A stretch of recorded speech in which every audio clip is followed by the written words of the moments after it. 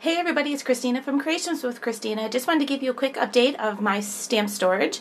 You probably have seen my rails here before from IKEA in my craft room video, and these are all DVD CD storage cases or rails that I got from IKEA, and they're very inexpensive. I want to say they're probably less than $5.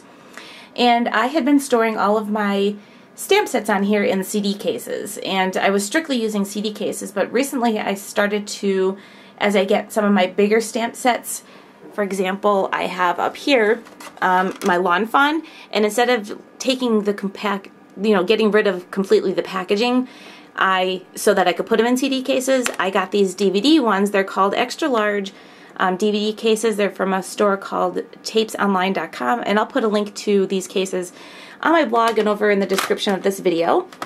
And what I did was, all of them before used to be sorted by company, and I changed it now where they're alphabetical by the name of the stamp set. So I have like Lawn Fawn right here, and the next one's going to be Paper Tray Ink, and then a couple of other Allie Edwards. So I started doing it that way. And before I had all of the CD cases, I took up a lot more room. So now what I do is, like, for fillable frames, which is a fillable frames, which is a series that Paper Tray Ink did, I put 2 stamp sets in one case. So that saved me a lot of room. This thing, my rack here was completely filled. I maybe had one section left. I ended up actually having now probably about 7 or 8 sections available now for more stamps. So everything in the top sections here are now done in alphabetical order by title of the stamp set. Down here at the bottom of my rails, I have, like, this section right here and right here are all stamps that I would Copic color with, like the Susan Custom Arts and Designs, CC Designs, and a couple of other stamp sets that I've had for a while that I didn't want to get rid of. And that section right over there, those are stamps that need to still be labeled on the sides. I use my label maker, and I make the name, or write out the name of the title of the stamp set. Then down in the bottom, I have just a couple stamps on the top there that needs to be put into CD cases. And then right there and there are my close to my heart stamps. And then right here are all stamps that I received from people that started designing stamps that I had showcased over on my blog for them.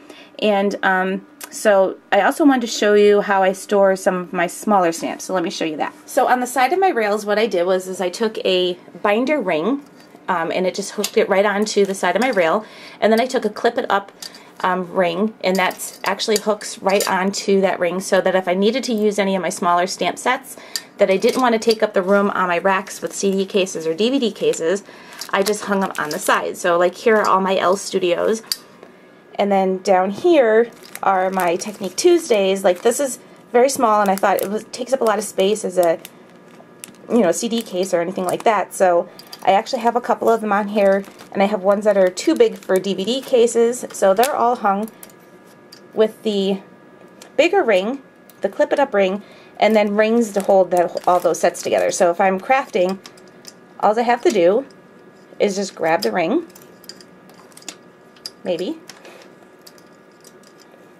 I just have to grab the ring and take it right over my desk, and then I can bring it back over and hang it right up on the side. So I did that with my L Studio, my Technique Tuesday, and then I also did it with some of my exclusive Studio Calico stamps, and then a couple of other stamp sets. So I just wanted to share with you my little stamp catalog that I made. If you had seen an old video, I had done an 8.5 by 11 version of this, but I like this version much better because it's smaller, and I can keep it right at my desk. And basically what it is it measures about 4 1/4 by 5 1/2, so it's a kind of like a card size. And what I did was I took 2 pieces of chipboard, covered it with pattern paper, added my little embellishments and some thin stickers that spelled out the word stamps, added some eyelets to the top, and then some binder rings so that I can keep adding pages to my little catalog here. And what I did was I cut out from Silhouette a file. These are actually file folders, but I played with the image a little bit and got rid of the fold section and cut it down to the size that I needed it. And it's mainly because I like the shape of the top of these.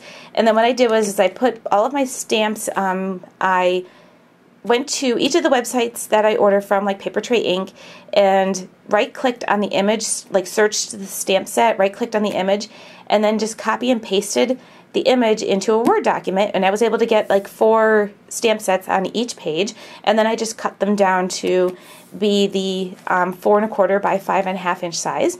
And then I have those all separated alphabetical, just like I do on my rails. For my little tabs here, I just took a Lawn Fawn Herald's ABCs and just stamped out A on each side. So I have all of my stamps here. Like this first one right here is the Absolutely stamp set from Simon Says Stamps. And then this is a paper or Studio Calico stamp set and alphabets. And then I wanted to show you even like things like my Technique Tuesdays that I have on the ring.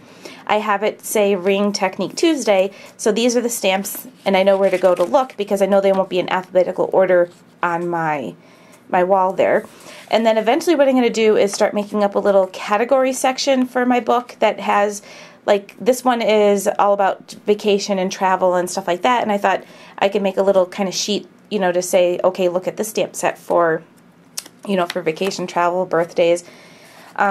This is like the Background Basics stamp set from Paper Tray Ink. So I just went through, like, and I wasn't even very careful. Like you can see this big gap on the top here. I just did it really quick. So this is another one that's on the ring. So I did that in alphabetical order all the way through, so that I can just go ahead and when I'm sitting at my desk here, I could just flip through here and I can see all of my stamp sets. I don't know if you could see that. It's kind of dark. But that's basically about the size of my album.